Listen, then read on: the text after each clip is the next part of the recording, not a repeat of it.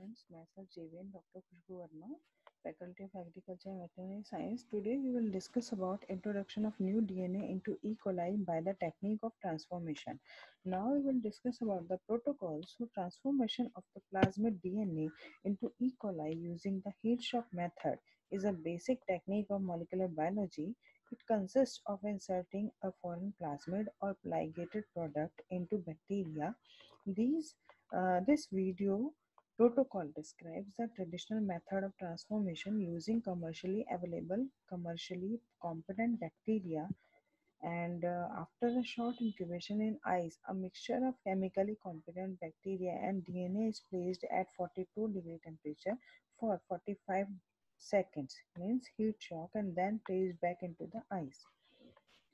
And then SOC media is added and transform cells are incubated at 37-degree temperature for 30 minutes with agitation to be ensured of isolating colonies irrespective of the transformation efficiency. Two quantities of transformed bacteria are plated. This traditional protocol can be used successfully to transform most commercially available competent bacteria. The and the turbo cells from genetics can be used in a novel 3-minute transformation protocol described in the instruction manual.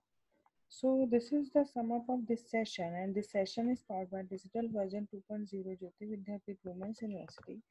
Hope you are satisfied with this digital session. If you have any query, then mention in the comment box.